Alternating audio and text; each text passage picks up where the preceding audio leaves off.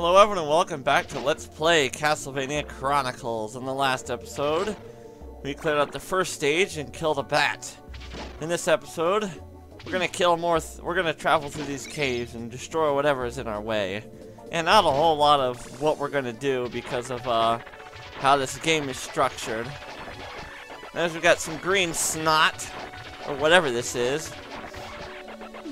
Ouch. I didn't see that bat there. Whatever. Guess I was supposed to just know. And let's move along. I don't know, that green stuff gave me some Changeling vibes. Alrighty, make your way across these stalactites. Watch out for the bats and the spikes here because they're all over the place. Stop time just to, you know, not die. Yeah, that's how it's done. That little jerk. How dare he try to stop us in our crusade of death. I feel like the game is too loud, but I know it isn't, because don't listen to it on playback. You're like, oh, that wasn't so bad. Watch out for those green goblin dudes. If you've been looking in the background, you'll notice they fly to the left or right. And that'll tell you what side they're going to come from. They'll fly to you, then stop. And if you give them too much time, they'll fly at you and stab you. So don't let them do that.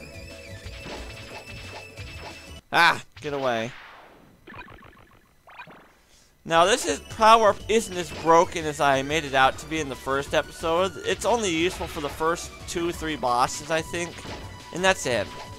Now let's wait a moment for that dagger to disappear. There we go. Watch out, we should have one more volley of these green dudes. And taken care of. Ooh, 5 heart. 5 hearts, another use of the stopwatch. It takes 5 hearts to use, by the way. If you haven't noticed by now. Whoa, that was close. I know one of these bats come at us. There he is. Ah! And I got hit anyway. Oh well, only 1 point of damage. Big deal.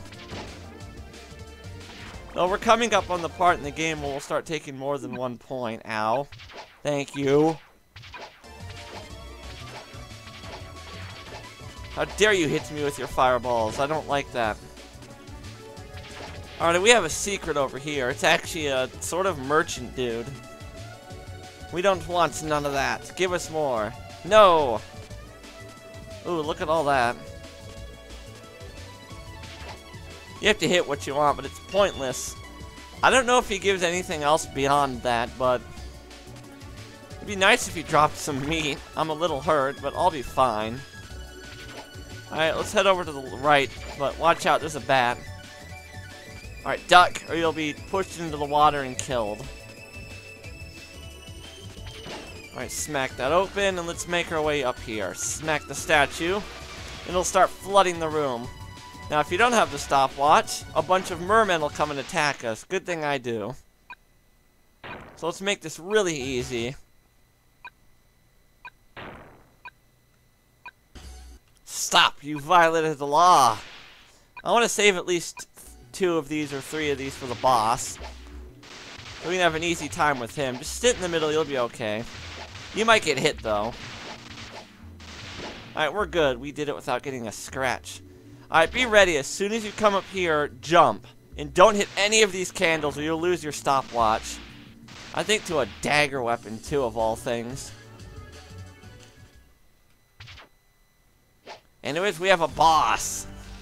It's that thing we ran across through the stage. Isn't that something? Foreshadowing. No, I don't like you. And dead. That was easy. Anyways, with that, guys, we're going to call it an episode. So stay tuned for more Let's Play Castlevania Chronicles.